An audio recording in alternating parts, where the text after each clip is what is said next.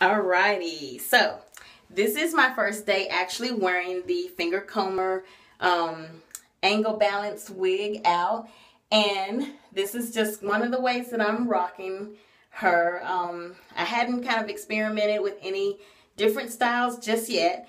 I did get that black rinse on my hair, so as you can see, this is my hair right here. So it does blend very well with the wig. I did a 2-strand twist on the front part of my hair, so you can kind of see, here's another piece of my hair right here. So you can kind of see how it blends really well. The texture is not the exact same texture, but it blends really well, so well that you can hardly tell that this is a unit. I did have my mom somewhat fooled. She didn't know it was a wig, and I wear wigs all the time. She actually thought I had a sew-in. So that's different. And I did get a lot of compliments.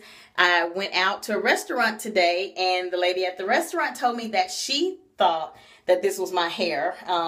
And she actually wanted to touch it. She really couldn't believe that it was a wig. So I was really pleased that she couldn't tell. So of course, I know people who know me are going to know that this is not my hair, because my hair is not this full and not this big.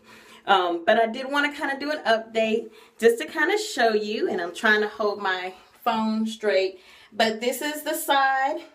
I didn't do anything really spectacular this time with styling, so I'll have to come back and do some more pictures and updates, some more videos for you. I just did a headband with a little stretchy headband with the flowers attached to it, and that's just to really cover up my thinning sides right here, so I can kind of hide those because I got some thinning cowlicks right there. So but again, like I said, I just wanted to do a quick update, and I'll come back and still kind of do some updates. I want to experiment with maybe pin-up styles, and then I also want to give you an update on how I'm going to wear the kinky blowout.